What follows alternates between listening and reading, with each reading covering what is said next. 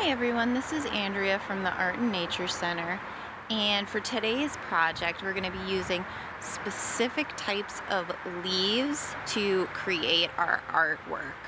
Now I'm outside exploring the trees around me, and I am looking specifically at trees that are deciduous, which means they're the types of trees that drop their leaves seasonally. Now it's still kind of early in the season, but you can begin to see those types of trees. Their leaves change colors. These ones here are kind of yellowing and getting bits of beautiful oranges, and then they'll eventually get some reds. Around where I'm collecting, there are mostly oak trees. Now when you're out collecting and exploring, if you're interested in the different types of trees that you're collecting from, if you download the iNaturalist app to any mobile device, you'll be able to explore and discover not only trees but all different types of nature around you. Alright, now that we've had some fun collecting our leaves outside, let's continue that fun by making some art with them. I think I'm going to start with this really big, beautiful leaf. So the first one is we're going to print with the leaves, and then the second process we're going to paint with them. So for the first one, we're going to use just some craft markers. They're really going to work the best because they'll stay nice and wet on your leaf for a long period of time. So in this print process, we are going to be looking at the beautiful textures and lines that the leaves have on the veins. So just grab whatever colorful markers you would like, and on the inside of the leaf, you're going to start coloring it in wherever and as much as you want. You can also create sort of a color ombre also, which I think I'll do with this one because it's just so big. I'm going to stay in the same color family and continue with a purple. If you use multiple colors on a leaf, we also want to think about our color wheel and which colors mix and blend well together. Unless you really want to mix contrasting colors and create a brown, it's totally up to you. Alright, so I have my piece of paper. You can do it on whatever kind of paper you've got. I'm going to flip my leaf and just press it down, trying to keep it as still as possible. So cool. So you can see all those really cool textures and veins that happen in the different leaves, and you can print as many colors and layer them on there however you want. Reuse the same leaf with different colors.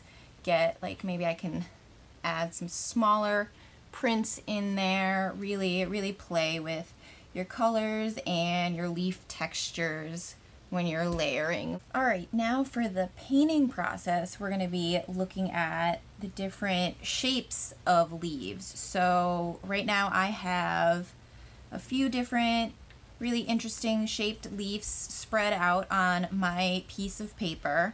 So the next step is optional. When you paint, you can just use your fingers to hold your leaves down, but I think it's a little bit easier to use either some painter's tape or masking tape and just roll it up and keep your leaves in place.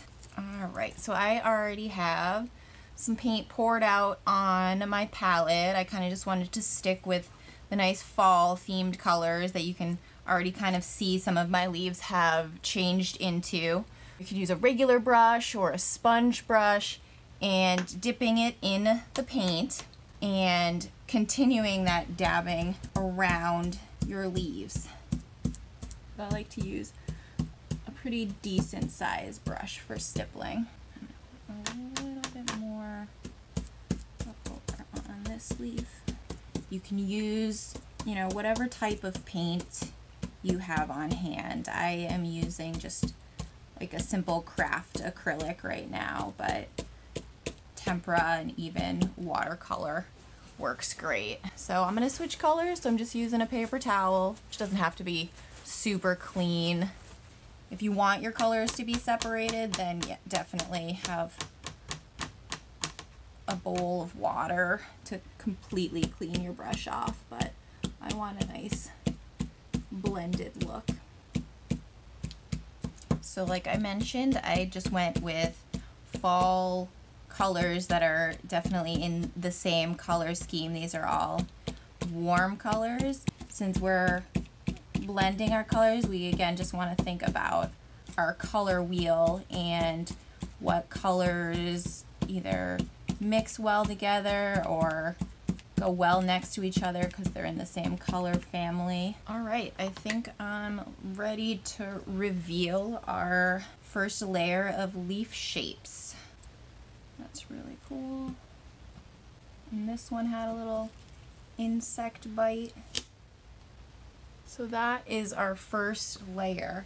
You can leave it like that or add some really cool layered shapes by placing more leaves on top of that and doing your stippling around it with another color, which is what I'm going to do. So I like to overlap in a kind of interesting way. Again, don't have to worry too much about it being dry.